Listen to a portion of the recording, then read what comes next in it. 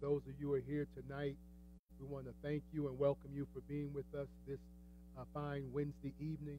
For this is the week that is a great week in the history of the believer. For this is the week that confirms all that we stand for in our Christian faith.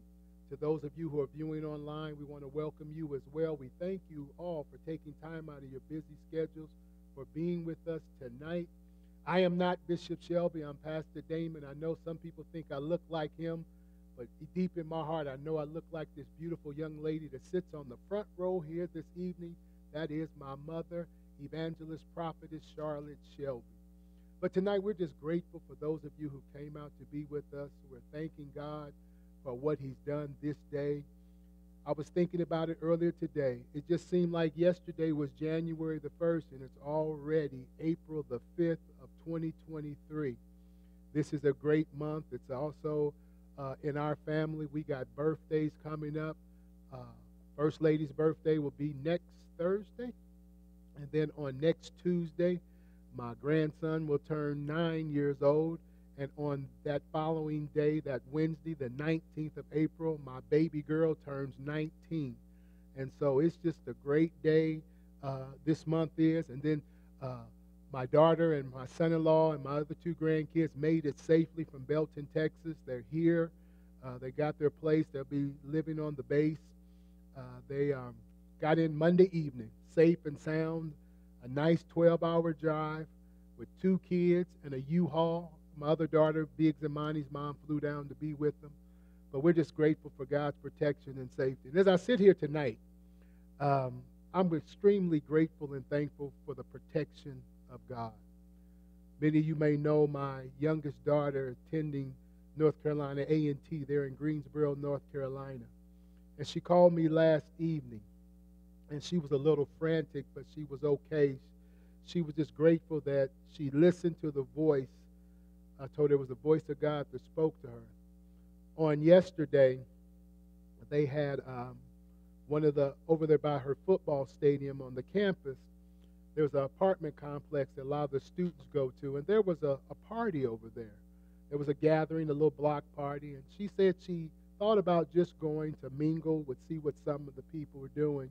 And she said something spoke to her and said, "Don't go." She said, "Dad, I'm glad I listened."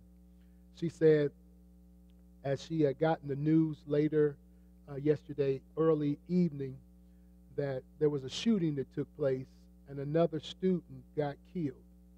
And we were talking, and she was saying, "Dad, if you remember on our homecoming, which I think was in either late September, early October, they had a party there not too far from the campus, and two students got killed.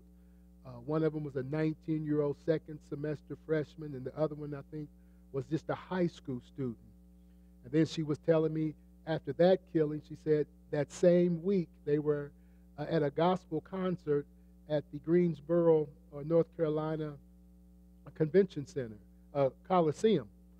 And she said that while they were getting ready to walk out, gunshots began to ring out. She said, so her and the girls she went began to fly out. And she was saying how she was just thanking God for the protection and safety. But then she dropped a major bomb on me. She said that on March the 26th, there was a young man, 27 years of age, early evening, strolling through the campus. This young man had 1,000 rounds of ammunition on him. He had weapons. He had a shotgun with him, but they went and accosted him into his car.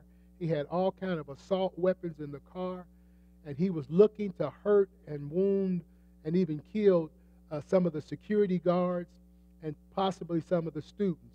So it was the Greensboro police and the concerted effort with the North Carolina A&T security faculty that they got this guy, apprehended him. He was taken to jail, but she told me he was released on bond. She said, now, Dad, they quote-unquote claim he's been barred from campus. You know, he has a restraining order from campus. But I said, you see how the protection of God is upon our life. And we have a lot to be thankful for. You know, we don't think about just our daily movements from day to day. Many of us, we wake up in the morning and we thank God for allowing us to see another day. But sometimes we may take it for granted that when we leave our prospective homes and drive to work or going to school or wherever we may be going that particular morning, that we're going to get there safely, soundly, and return home. Sometimes we've been covered by the blood of God so long in our life, for those of us who've been walking in the way for a while, that sometimes you can unknowingly, unexpectedly kind of take things for granted. But every time we leave and come back home, we ought to give God praise. When we're going to the stores, I just was in Walmart the other day, and I was just walking through, and I said, Lord, I thank you. Because, you got all kind of people around here today. We don't know what an individual may have in their possessions. That's why I'm grateful and thankful that Walmart has instituted a new policy where we can't bring in backpacks and big bags and things, because people were using it first and foremost to steal, but they could be concealing weapons and things. And so from here on out, and I made it a point for a while, I take nothing for granted. And I thank God and I bless Him for the protection and safety, not only of my daughter, but our other college students.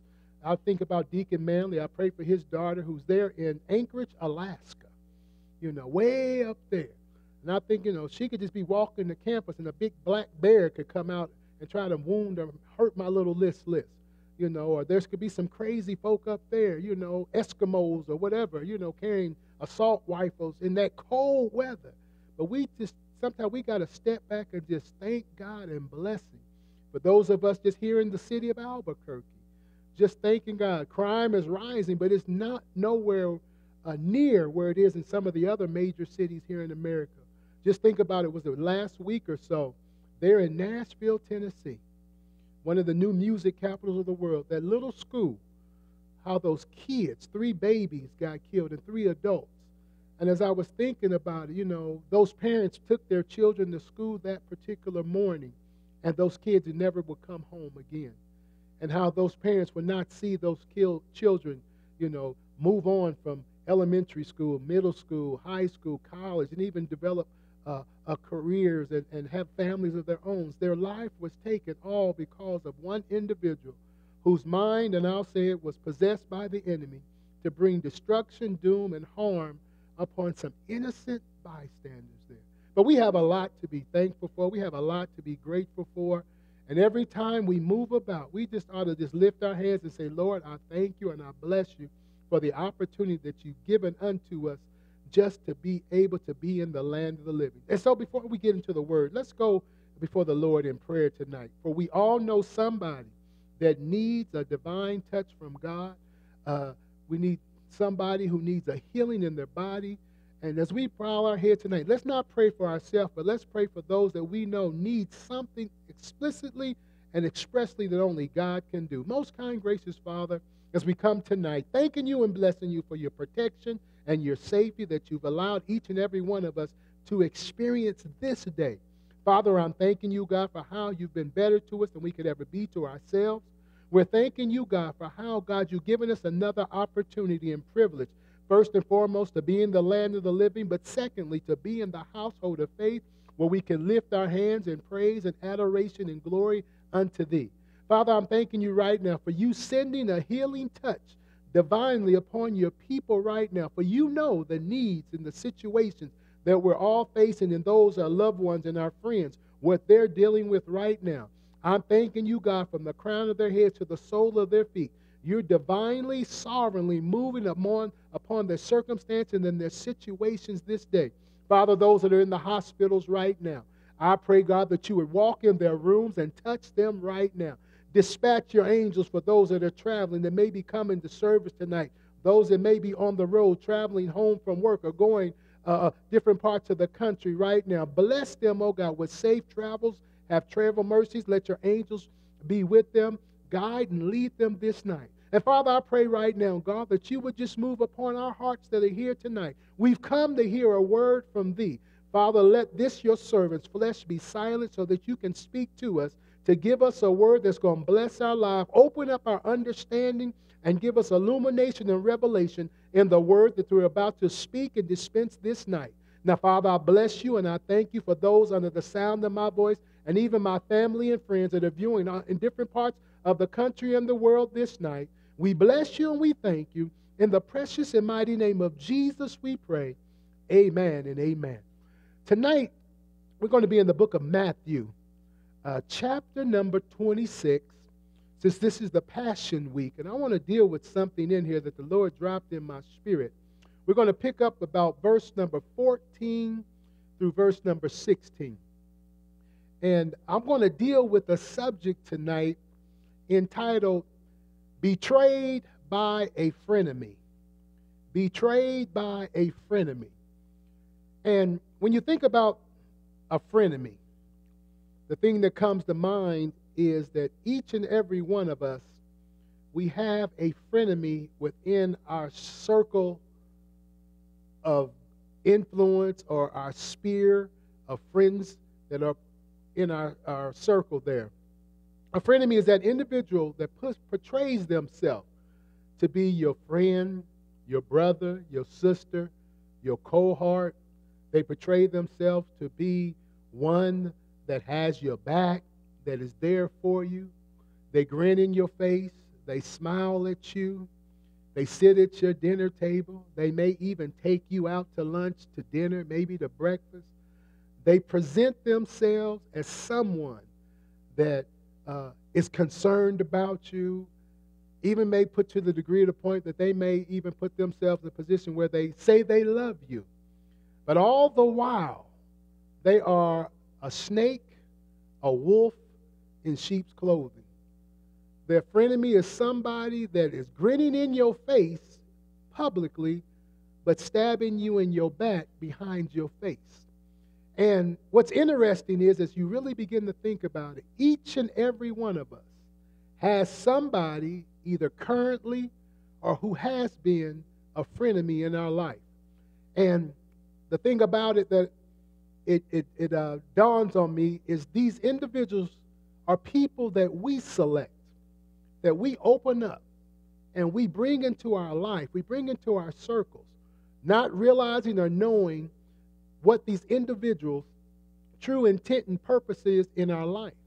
But one thing I want to say early on, and I may repeat it again, is that one thing about a frenemy is their role, their purpose in your life is to get you to your destiny, to that place that God has destined for your life to be.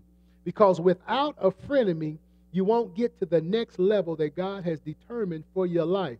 And I'm going to back that up by hearing the word of the Lord.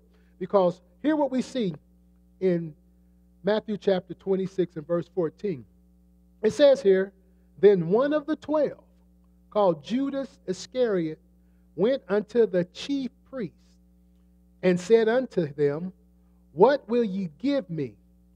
And I will deliver him unto you. And they covenanted with him for 30 pieces of silver. And from that time he sought opportunity to betray him. Now, I love this because this is very powerful, because we're in the Passion Week, the Holy Week as it's called. And many theologians and scholars say that this is called Spy Wednesday. It's determined by some theologians and scholars that this is the day that Judas, as we well know, betrayed Jesus. And what I like about this whole scenario here is when you begin to read about those who read this 26th chapter, you see something very powerful here is that over in verse number 3, it talked about then assembled together the chief priests and the scribes and the elders of the people unto the palace of the high priest, who called Caiaphas. And they consulted that they might take Jesus by subtlety and kill him. I like this because it lets me see something that the religious leaders of that day and time, they had it out for Jesus from the get-go. And how they got together and conspired, how they could bring him down.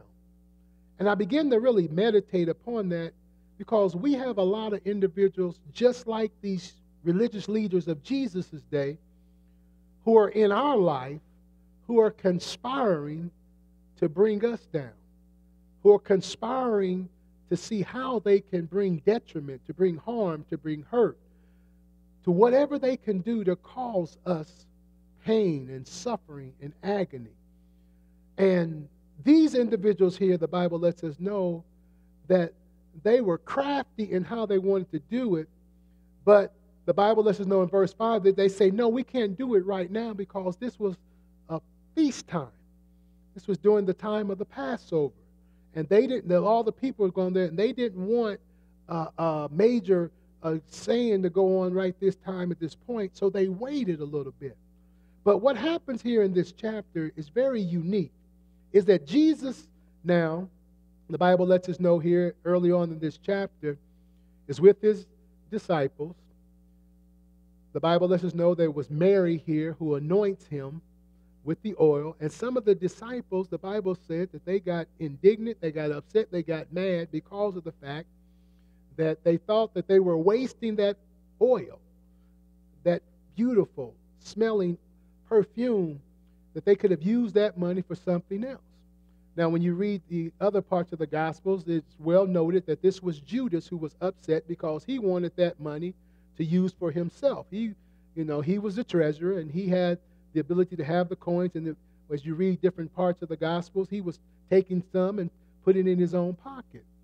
But what happened here is when you read this here in verses 10 through 13, you see that Jesus now, after the disciples there had showed their indignation, being upset, being mad because of what this woman had done in purifying and blessing Jesus before he was to be crucified and things of that nature, that Jesus goes on to let them know, back up here, if you will. She's done something great for me, and because of what she's done, she's going to be remembered for a long time. Whenever we speak about this, her name is going to be remembered. And what I like about it here is you see something about the mindset and the spirit of Judas. It's after Jesus and the other ones had spoken and how they expressed their feelings about it, and Jesus came back and reprimanded them for their behavior, their mindset, and what they had spoken. We see something here about Judas. Here we see something here when he conspires with the chief priest, that before he conspired with them, he must have had something in his spirit to where he was already upset with Jesus from the get-go. That now this event that took place kicked it up to where his anger, his frustration, and even you could say his hatred now went to another level. Now we all know that Judas's purpose was to be the one that he was sent to defy, to be the one to betray Jesus, to be the one that would put him on the cross. But he died for our sakes, you and I. But it took a Judas to get him there. But what you see now here is very interesting. When I read this earlier, my mind was just blown away that it says here that Judas went unto the chief priest. They did not come to Judas, but Judas went to the chief priest, and then he tells them in verse 15, what will ye give me? And I like that because it lets me see something about the frenemies in your life, that there's some that will betray you, that will cast kick you to the curb, if you will. Some of them because of hatred, some of them because of envy, some of them because they're jealous. But what we see here with Judas, Judas's mindset was he betrayed him for greed purposes. It was all about greed for Judas because he wanted the money. It says in verse 15, and he said unto them, what will ye give me? Now, they hadn't spoken anything unto him, but he comes unto them and say, look, I'll betray him. I'll turn him over to you. But what do I get out of the cost here for doing this? What are you going to pay me? What is going to be my reward, if you will, for giving up Jesus unto you? And look at here. And they said, and they covenanted with him. They came into an agreement for 30 pieces of silver. And this really hit me because first and foremost, this was the price that one would pay for a slave, was 30 pieces of silver. Now, think about Judas here. He traveled with Jesus. He ate with Jesus. He was there when he saw some of the miracles performed with Jesus. He was there in the intimate circle, the associate circle as I call it, because we have the masses, we have the associates, and then we have the three, which is the intimate group. But he was a part of the unique group of 12 that were handpicked and selected by Jesus to be his apostles, to be his disciples there with him. And here Judas now, all that he saw and knew Jesus to be and what he had done, because of the greed factor, he did not even really tell them, okay, when they told him 30 pieces of silver, he could have said something much, much more. But for 30 pieces of silver, he's going to be the one that betrayed his master, his Lord, his Savior. And I begin to think about that from my own life's perspective, and I know some of you probably can relate as well.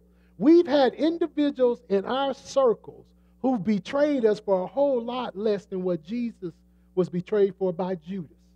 Think about some of the people that you have allowed to come into your homes, that you may have put up, given them a place to stay, and how you may have given some of your bill money to help these individuals out.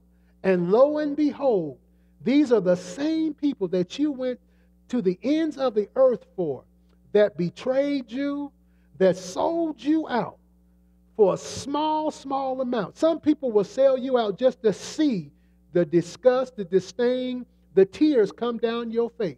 And these are the very people that have patted you on your back. Think about the kiss of betrayal that many of us have gone through.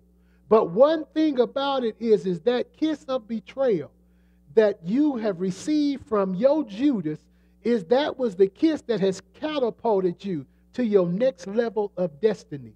Because in order for you to get to where God has ordained you to go, there has to be a Judas that appears in your life that is the catalyst to get you to your next level.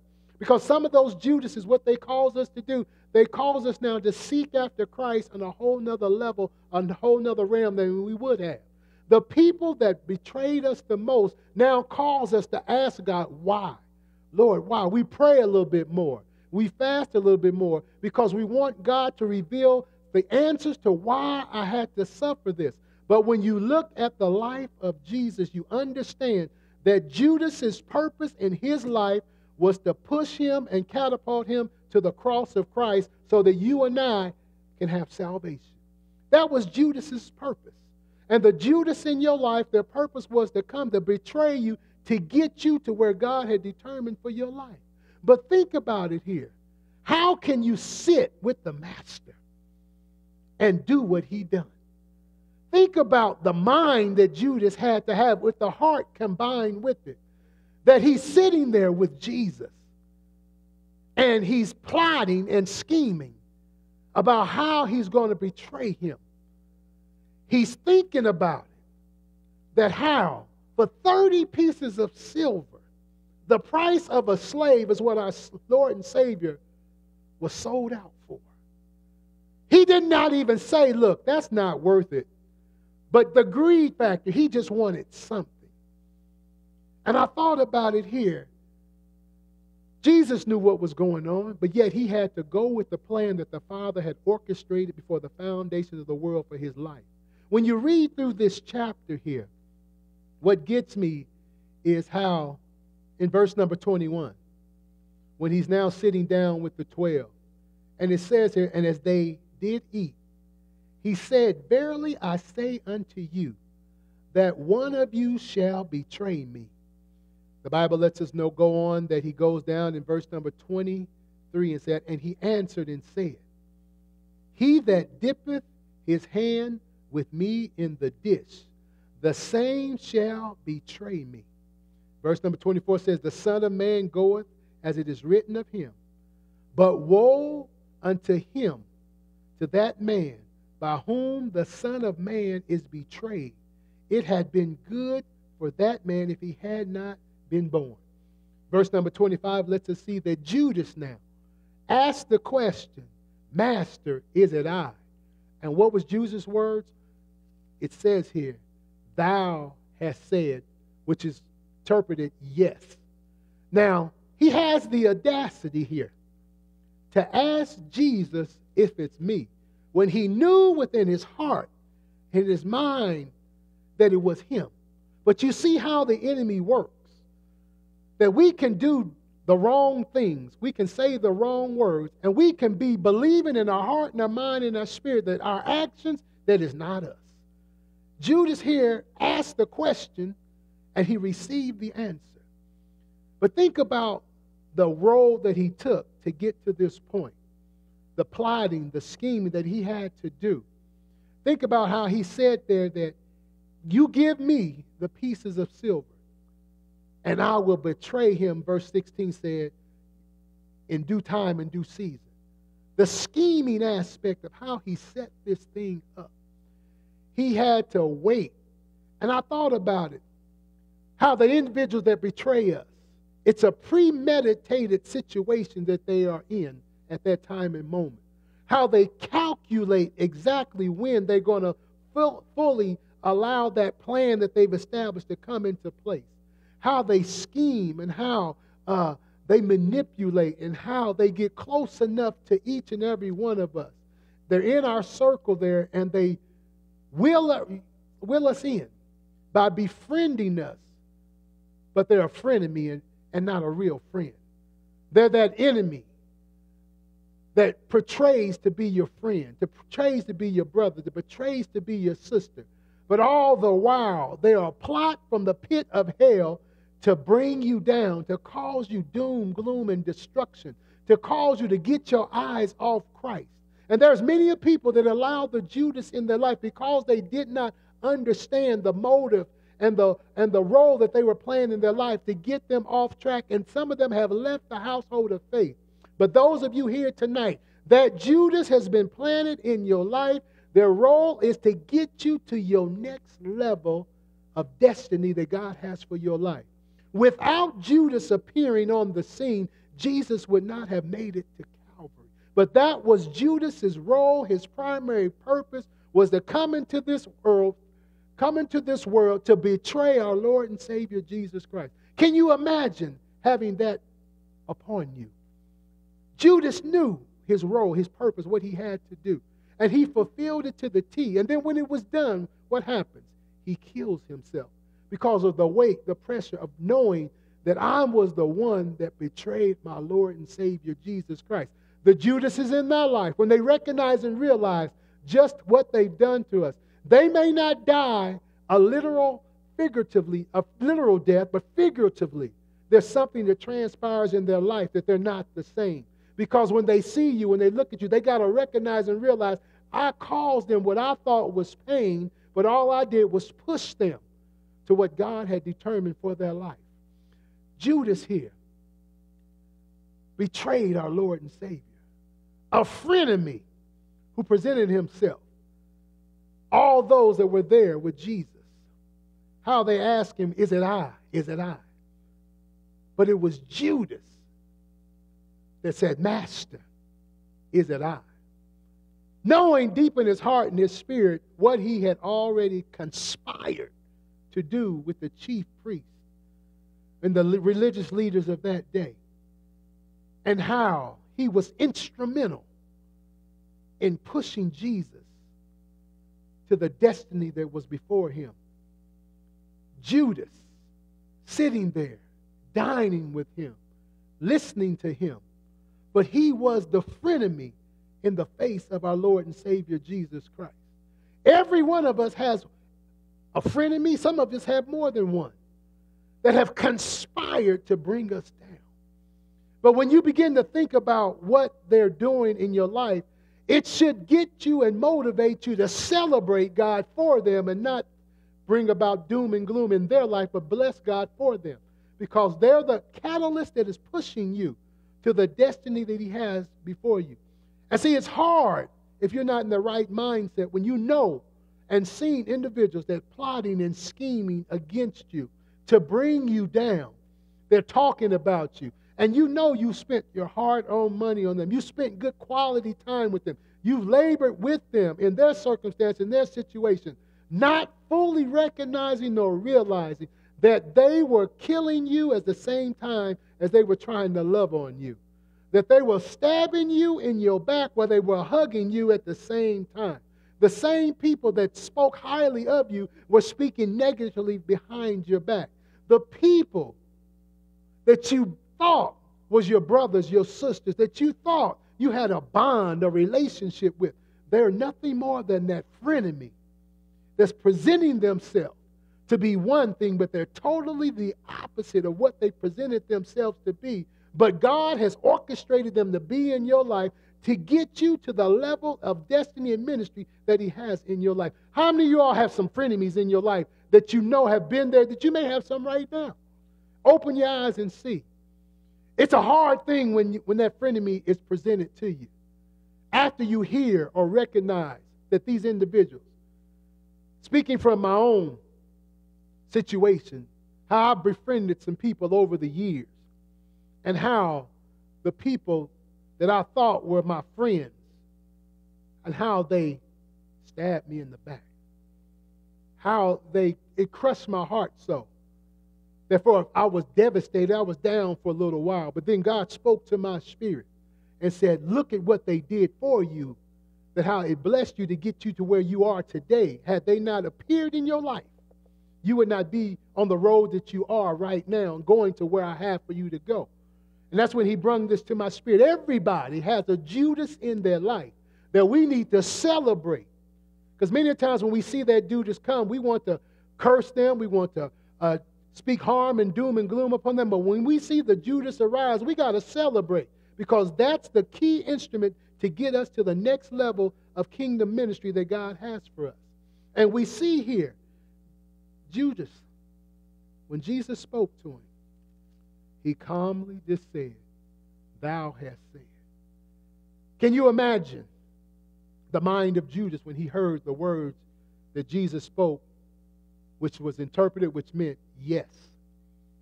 That what he thought was in the dark was now manifested in the light before him. And then you see the uniqueness of it, that the other disciples that were there had no clue or knowledge of what was really going on because of the conversation that had transpired with Jesus and Judas. They did not understand what had taken place. And that's what happens in our life. Until we speak about it, people don't understand or realize the role that Judas played in your life until you speak about it. You don't have to tell the people their names. Sometimes people know, and they ask, what happened to that relationship with thus and so, such and such? And then when you begin to speak, and you begin to say what transpired, and we do it in a way that we try to cover our brother and our sister that's wounded us, that hurts us, that's tried to bring doom and gloom to our life, that sometimes through our taking the high road, God reveals some things unto them, and they see and understand what has happened. It's a hard thing when that Judas betrays you. And I thought about it here, how Jesus was with this man way before he betrayed him. But he knew in the beginning the purpose that Judas had. But yet, he loved him. He didn't do any ill to him.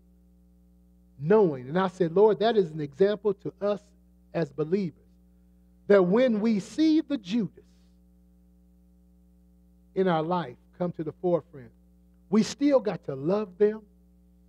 We got to treat them as you treated Judas in your life. How you were there, and you still treated him with the same respect, even before he betrayed you and after he betrayed you.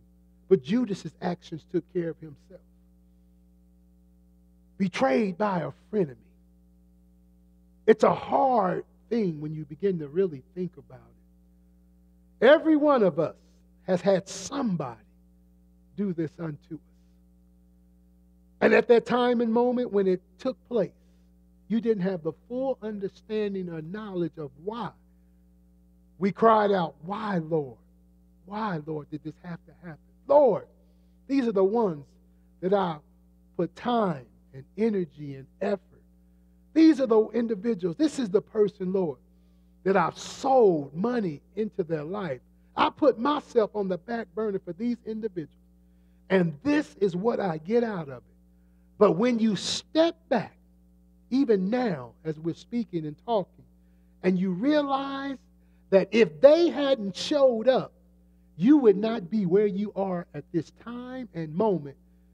Some of you are on your road to destiny. Some of you have walked in it. But many of us, we're still ascending into it. But it's all because the Judas in our life that betrayed us, that was that frenemy, pushed us, catapulted us, was the catalyst. They were the tool to get us to where we are right now. And when you begin to think about it, that Judas that shows up in your life causes you now to seek after God more intently than ever before. Because when you get hurt, you call out to God like never before. And Judas here, during this Passion Week, he revealed his true character, his true purpose and intentions of being the one that was designated to betray our Lord and Savior, Jesus Christ. And he was the tool, the catalyst that God used to get him to Calvary's cross. It was Judas that had the task, the inevitable task, that his sole purpose for living was to betray our Lord and Savior Jesus Christ. That was his purpose. That was his mission that God had ordained for his life. And he fulfilled it. And then because of what he did, the weight, the pressure upon him, the Bible lets us know that he kills himself.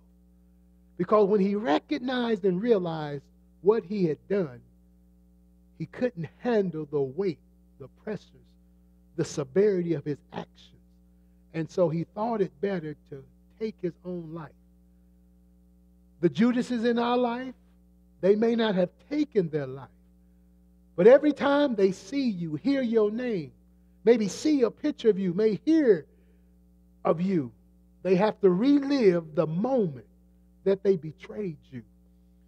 They have to think about all that they did unto you.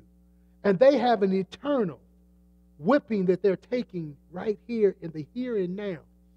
Because they were used by God to be a blessing to us. So those of you who know your frenemies, those of you who may not know they're on their way, but you start celebrating God for them right now. Because those are the individuals or the individual that is pushing you to the divine purpose that God has for your life. Because without the Judas arising in your life, you will not get to the destiny that God has ordained for your life. Most kind, gracious Father, we shared what you've given unto us this day. I'm thanking you, God, for the Judases that have arisen in the lives of my brothers, my sisters, my friends, my family members this day. Those that are on the way, God, I pray that you will bless them as the believer to allow the Judases to take place. When they see the Judas in their life, allow them, oh God, to celebrate you. Lord, we're celebrating in advance. We're thanking you for those of us whose Judases has arisen. We're thanking you, God, for them pushing us and catapulting us to where you have us to go. And we're even thanking you for the other Judases that may arise. That may be the other instruments that get us even greater to where we have to go. But Father, I thank you right now, God, for how Judas played a role in your life to get you to where? The cross of Christ, oh God, that now you thought about all of us, oh God, that you died on that cross, oh God. This is the Holy Week, and we're blessing you for, God, how it's during this week, oh God, that all that we stand for, all that we believe, God, we're thanking you and blessing you that it was confirmed, oh God, and that now we have what we believe, oh God, has been solidified and verified. And Father, I thank you for those that are here tonight, that you will bless them, oh God, as they walk in their walk with thee, as they go deeper and higher in the things that you've called them unto. I pray, God, for the angels of grace and mercy to surround them, oh God, and be with them. And I pray, God, as we're moving into the kingdom destiny, that, God, that you would bless us all to fulfill the purpose, the plan, and the will that you have designated and designed for our lives before the foundations of the world. Father, we thank you, we bless you, and we magnify you this day for being betrayed by Judas. We love you and we celebrate you. Amen and amen. Truly, we thank God for the word that he's given unto us tonight. I pray that something's been said that will help you as you're on your walk with Christ to recognize and realize that everybody in your life is not there for your life. But there are some individuals that are set there by God to be that frenemy, to get you to where He has designated for you to go in your kingdom purpose in the kingdom. Tonight, before we close out, we want to give everybody an opportunity to sow tonight as God has placed upon your heart and in your spirit. To my online family, if you would just go on our website there, we have a section, our giving session, where we have 3 distinct levels of giving that you can sow into the kingdom. You can sow through our PayPal, our Cash App, which is $ God's House Church, and also our Givelify. And for those of you who may not like to give electronically, please write to us at God's House Church, 2335 Wyoming Boulevard Northeast, here in Albuquerque, New Mexico. Our zip is 87112. And also those of you who may send in your giving tonight through our mail, I want you to do something very special as well. I want you to drop in a little small note there and let us know how the ministry, not only on Wednesdays but on Sundays as well, is being a blessing unto your life. We're getting testimonies about how God is moving in the lives of the people of God and how the word of the Lord is ministering to them and taking them to higher heights and deeper depths. And that is such a blessing to hear that what we do as we minister God's word, because sometimes being the vessel, sometimes when we're finished, we don't maybe feel or think that we've accomplished the task that's before us. And so your comments and your words that you speak unto us lift our spirits and let us know that we're doing what God has spoken to us and it's being effective and efficient in the lives of the believers. So we're thanking you for not only sowing a tangible gift, but sow us a word of inspiration and encouragement for us to continue on. And so we're thanking you for every seed that you're sowing tonight.